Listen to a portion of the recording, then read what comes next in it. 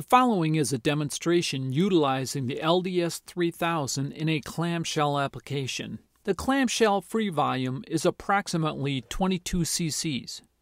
We will show two different techniques in this video.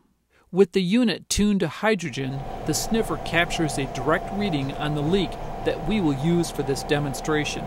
The direct leak rate is approximately 3.0 times 10 to the minus 5 cc's per second of hydrogen. The first technique shows the clamshell lowered over the leak, and then approximately after 5 seconds, the sniffer probe is inserted into the cavity. Note that after the first initial response, the leak rate remains steady in the low -5 range until a probe is removed. The cleanup is very quick, and within moments the clamshell was lowered over the leak once more.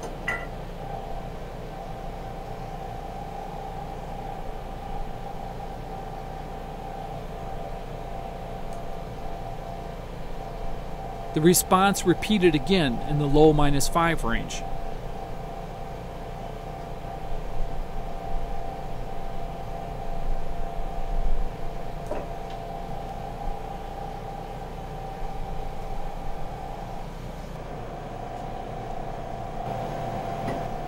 The next technique has a probe inserted into the cavity while the clamshell is lowered over the leak. The leak climbs quickly and then levels off after approximately 20 seconds to 1.0 times 10 to the minus 5.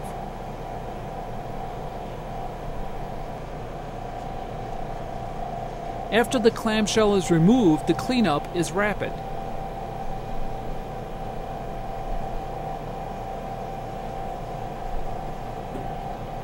Once again, the clamshell is lowered over the leak, and within 20 seconds, the same reading is shown.